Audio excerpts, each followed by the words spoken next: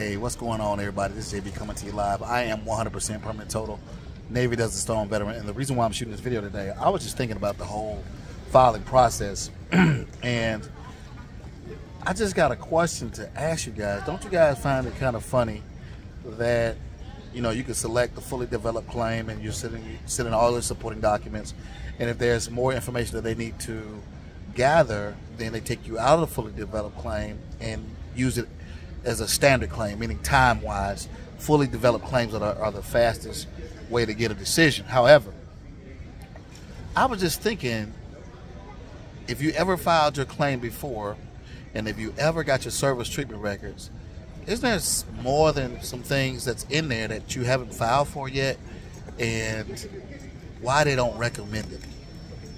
So I'm gonna repose that question real quick. You got things in your service treatment records that you haven't claimed yet. Why isn't it a service to us as veterans to say, hey, listen, we see this ankle injury. Why don't you file for this ankle injury? We see this in your service treatment records. Why don't you file for it? Why they don't recommend it in your decision letters? Why they don't recommend secondary claims, how to file secondary claims in your decision letter? They always talk about when you get a decision, the reason for a decision, whether you're service connected or not. And they always talking about duty to assist, right? Duty to assist the veteran. So when you file a claim, they have a duty to assist you, right?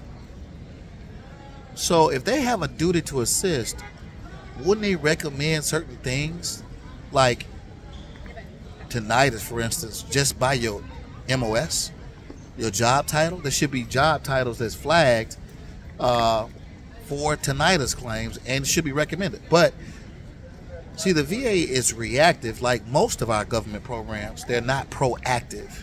And so it burns me up when I see guys sitting there with a PTSD claim and they got a CPAP machine at home and they're not service connected for sleep apnea secondary to the PTSD.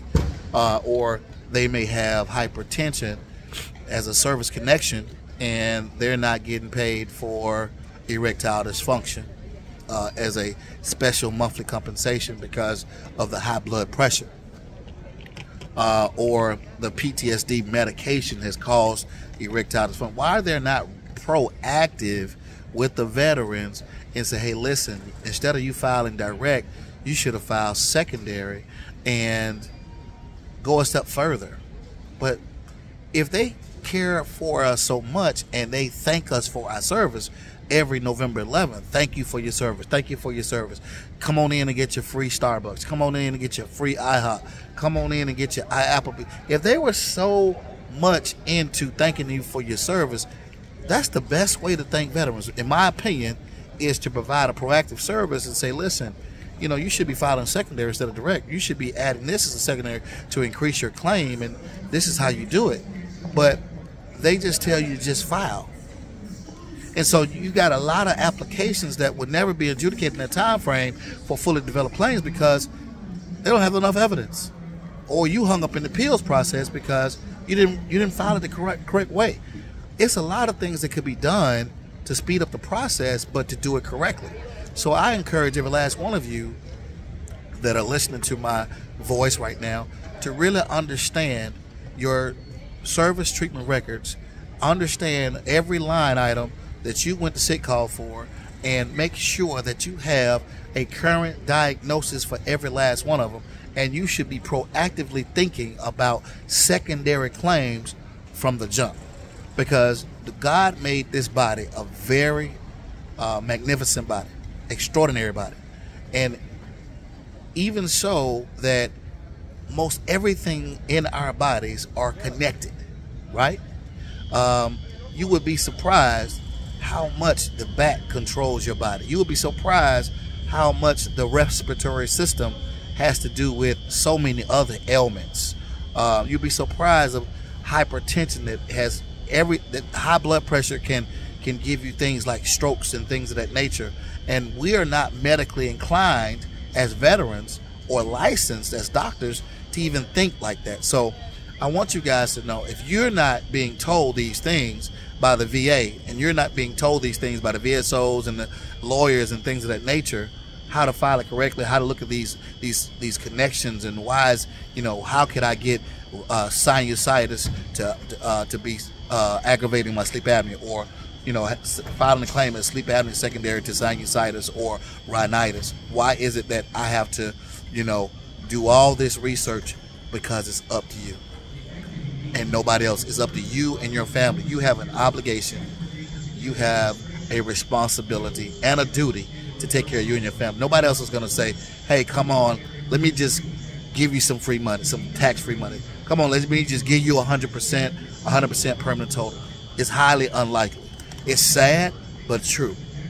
There's a lot of you right now that are watching this video right now that has 100% and don't even know it. The formula for 100%, I want you to understand this formula. Write this down if you're watching this. You got to have a 70, a 50, another 50, another 10, and another 10. Let me just do this math with you. 70 and a 50 is an 85. 85 and a 50 is a 93. 93 and a 10 is a 94.